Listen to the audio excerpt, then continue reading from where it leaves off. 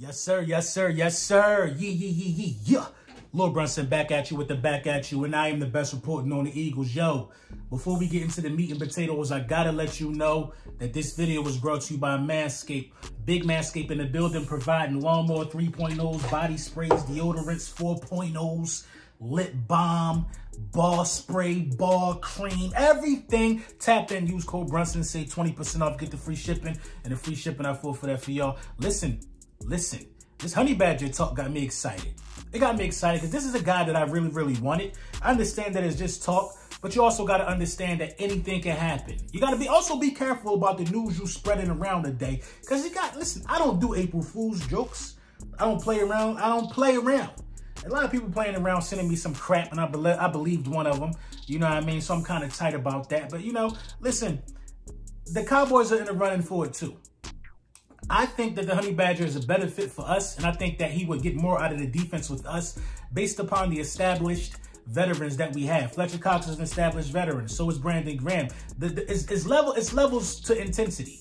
You know what I'm saying? Once players start buying into a system and matching the best guy's intensity, then I think, you know, you can have something special. Like when you look at us on paper with the Philadelphia Eagles defense, look at it on paper. The one that won the Super Bowl.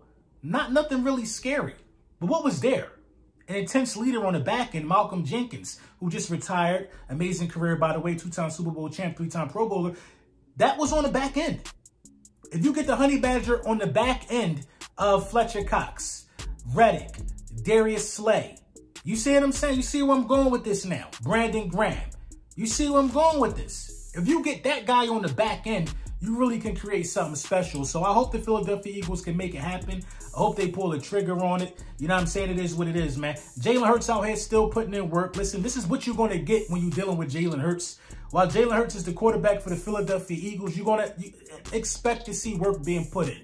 Just expect to see work being put in. I'm not new to this.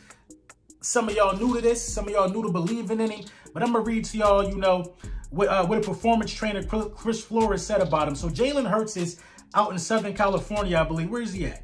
Jalen Hurts is Orange County. He's in Orange County. He threw to receivers Preston Williams, DeAnthony Thomas, and Josh Malone.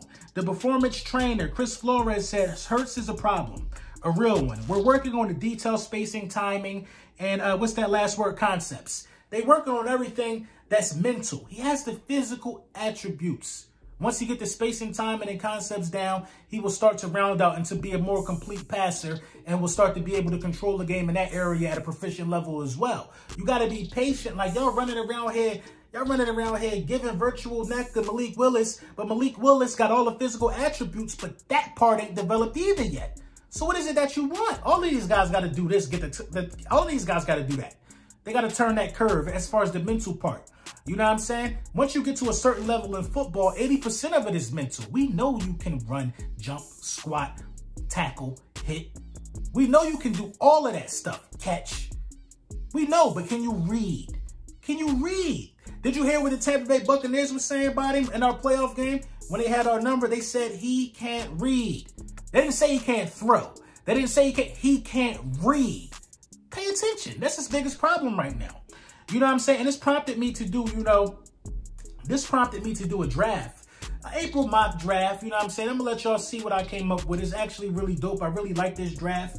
But then it made me come to the realization while I was doing the draft that Jalen Reagor's job might be in jeopardy after the draft. And also I seen it on Bleacher Report that they even put something up there, and he's one of the guys whose job is in jeopardy.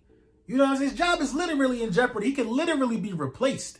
And he probably should be replaced because he's averaging 17 points a game via the article from Bleacher Report. 17 points a game, that's best dog. It's dudes who average 17 yards of reception. Let that sink in. It's guys who average 17 yards a catch. His whole game check as a first-round pick. Per game, what he makes is guys who do that in one catch, man. You got to cut bait. The longer you drag this process out, the longer we have a deficiency in the wide receiver area. You got to cut bait, man. Dude is buns. But let's get to the draft, though, man. So, right off the brick, Right off brick. The 15th pick in this draft, what I did was I traded the draft. I got that pick out of here. You know what I'm saying? I got that pick out of here simply because I know that we'll be able to be okay. And look what I got back for the pick. I got back something crazy. I traded the 15 to the Arizona Cardinals. They not in our division, so who cares? They gave me back the 23rd and the 55th. So not only did I get there, not only did I just swap first round picks with them, I got their second round pick. You see what I'm saying? So now what I did was move one pick, and now we got 3 first round picks and 2 second round picks. That's 5 picks within the top 100. You know what I'm saying? 5 picks in the top 100. Not to mention you already slotted for the 83rd pick. So that's 6 picks in the top 100. Howie Roseman got so many options. But with the 16th pick, I draft Devin Lloyd. They gave me an A grade for that. It's a guy of need. It makes sense. I know you want to talk about Hassan Reddick being there, but I'm here to tell you this right now. Hassan Reddick is better at chasing the quarterback. We need somebody that can, you know, cover that back end and cover as well. And can hit and can stop the run. And we need somebody to be a force on the other side too. Not saying Hassan Reddick can't, but Hassan Reddick has his superpower. You know what I mean? Devontae Wyatt, I got a B+ for that. We don't need a defensive inside guy, but we know that Devontae Wyatt can be moved outside. He's a dog. You don't even got to mention him. You can use that. Then it shows the trade details. We get out of there. 23rd pick, Chris Olave. I got an A- for that. First round talent, first round pick. You drafted him 19. You drafted him at 23. Excuse me. He's up. He's around there. Listen, he's a guy. He's that guy. Chris Olave's route running mixed with speed. It don't even make no sense, man. It's a no-brainer. Then you go to my 51st pick, Nick Bonito or Nick Benito. I hate having to butcher this guy's name, but this dude can play. This dude gets to the pass rusher it's almost relentless. You know what I'm saying? He don't get the sack all the time, but the pressure that he creates, having to make a quarterback move his feet and hold the ball just a little bit longer, that's valuable.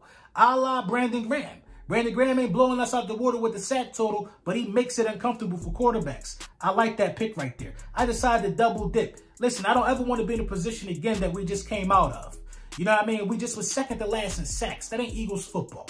So I went and got another edge rusher, Jake Jackson. I got an A pick for that too. So right now, the algorithm is agreeing with how I'm moving.